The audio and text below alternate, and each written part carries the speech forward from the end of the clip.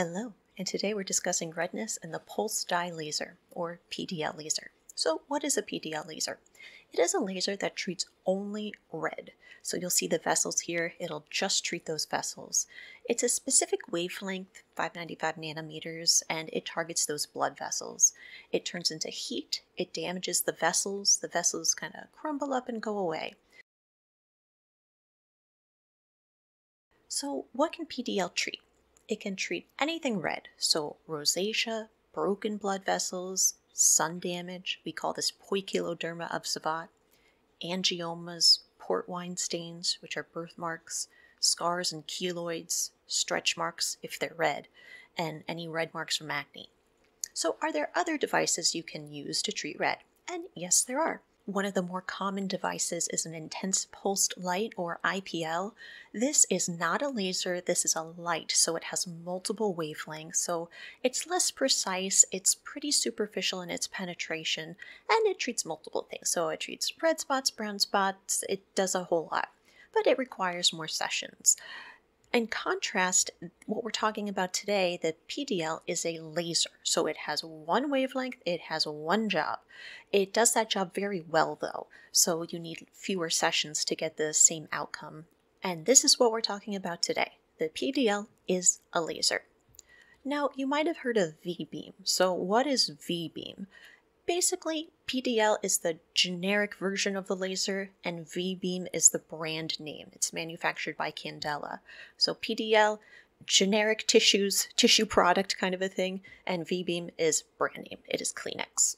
So let's say you have something red on you that you want to get rid of, and you come in for a consult. So what happens? So first of all, we talk about your condition and whether it is treatable by PDL. We also look at your skin type, if you are tan or not, which is very important. We also look at your medical history, what medications you're on, and we talk about how many sessions you might need. During your consultation, you may touch on this topic, that basically there are two ways that we can use the PDL. Method number one is slow and steady. That's when we use more gentle settings. It doesn't bruise the skin or a lower risk of bruising, and you need about 4 to 6 treatments. And this way is low and slow. As you can see here, the vessel is kind of slowly getting smaller until it eventually disappears after, we'll say, 6 sessions.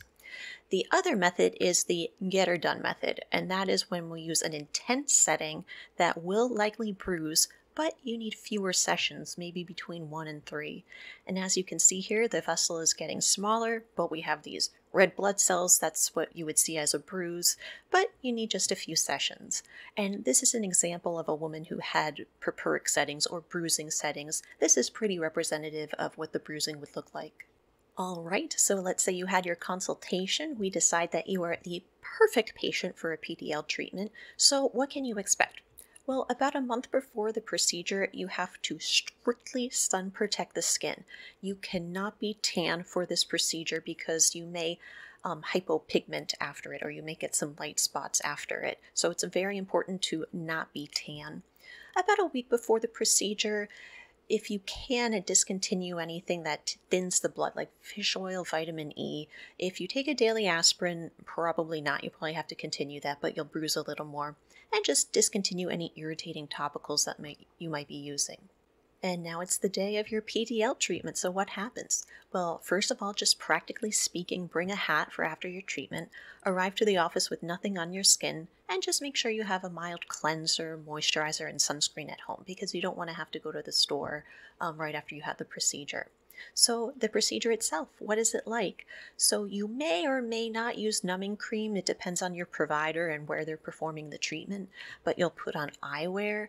When the actual procedure starts, it'll feel like a rubber band snapping, and for a whole face, it may take 5 to 10 minutes to do that. So now it's after the procedure, and what can you expect? So you will be red. This may last a couple of days. You may be warm as well. You may be swollen as well. And especially the morning after your treatment, you may be especially swollen after lying down the whole night. And plus minus, you may be bruised depending on the settings that were used.